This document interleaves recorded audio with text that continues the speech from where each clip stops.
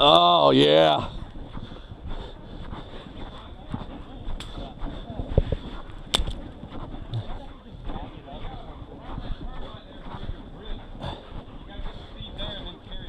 Yeah. Oh, why'd I walk down here? Dude.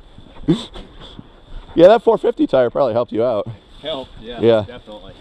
Yeah, I was wondering how you were like, your bike just kept going. You going down? No, yeah. Not up. Just ride it back up.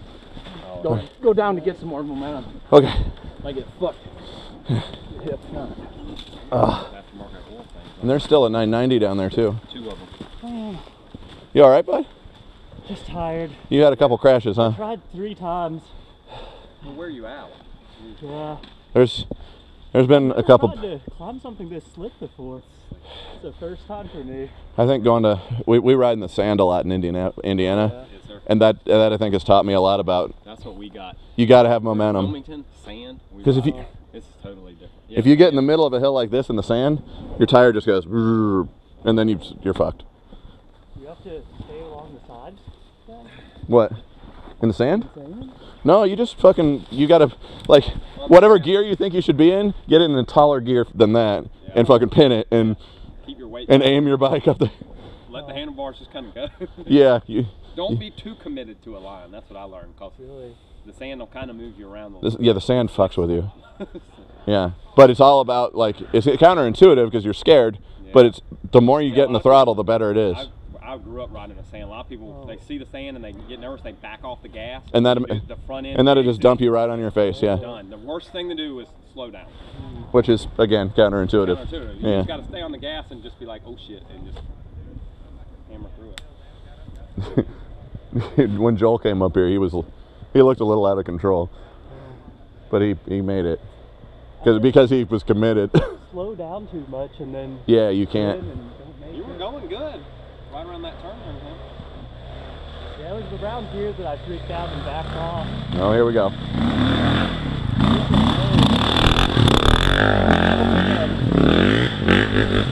I think you got it.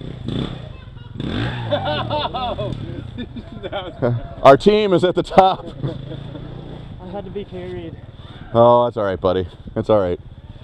Happens to us all. Yeah. This is when Dan would have really liked to have been riding his CR250. Where's he at? In the truck? He had to go do some work stuff. We're not going to make it back by 11. No. He might have had a hard time on that DRZ coming up here, but I'm not sure if he would have, because he's... It's clear! He seems really good. He's a good rider. Especially for being like 5'5", and like... But that, I guess maybe that teaches you not to put your feet down? He seemed fine. No matter where it was, he'd like jump off and like hold the bike. Oh, did you take the other bike? Thanks, man. Oh, good job. No, you took the other one down? Saver. No, Oh no, it's at the top. They're all up there. Oh yeah. Yeah. We're just gonna see if this guy in the 990 is gonna make it. Yeah, one more. Wore myself out doing that. It's clear! Yeah, we might as well ride with these guys a little bit, I guess. Which way y'all going, right? I think so. Somebody told me to go right, and right before it gets to the road, there's like a new trail up to the right. I was told that too. That's what that dude told The trail to the right here is fun. We were here yesterday. It was just real flowing. Up here and to the left. We came from there yesterday and came up that climb and everything. But here they said, I've been to it before, it runs back to a road.